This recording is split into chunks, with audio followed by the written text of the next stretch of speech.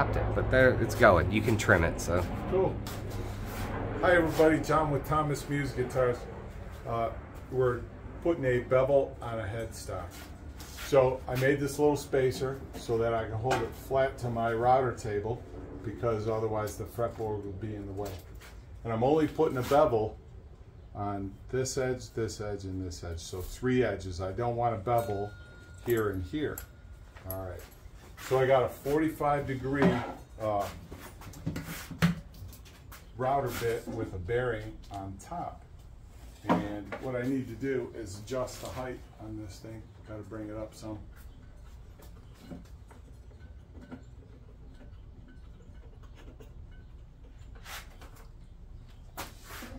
And I'm looking to just take 45 degrees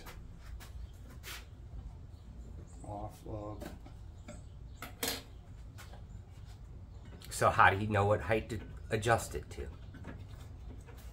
You just gotta eyeball it.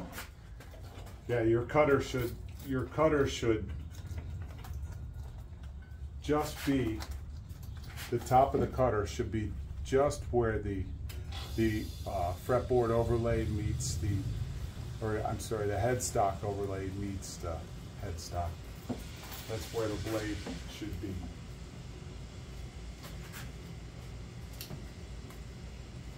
A little bit more. No. I'm all the way up. I'm going to have to go up to the next level. And then bring it down. I believe this is your heart right here. Oh yeah. Okay. I'll pause here. Pause. Action. Hi everybody, John with Thomas Muse Guitars. Hope you're having a great day.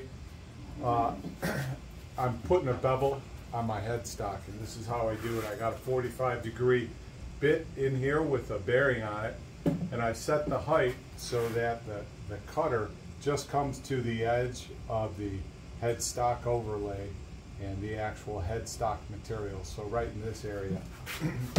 And I think I've got it set pretty darn close to the right height.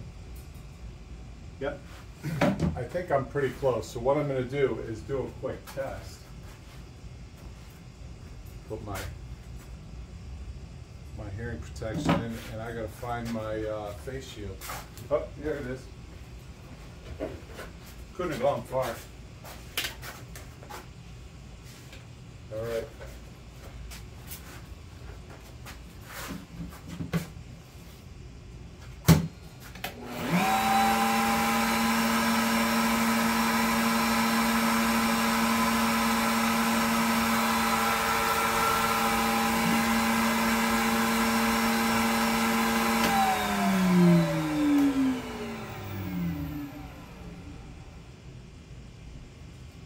All right. I think we can go a little bit deeper. So right there is where I cut, and I want to bring it a little bit deeper so that white, black, white really jumps out. So to do that, I need to bring the bit up just a skosh.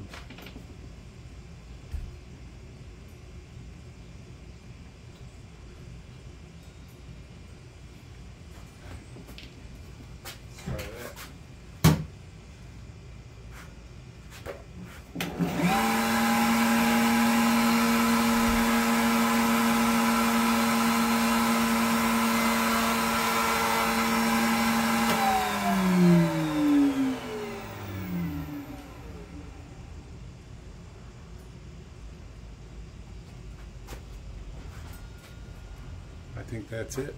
So you can see there's the second cut I made, and the cut is coming almost perfectly in line with the edge of the maple. So we're going to go with that all the way around.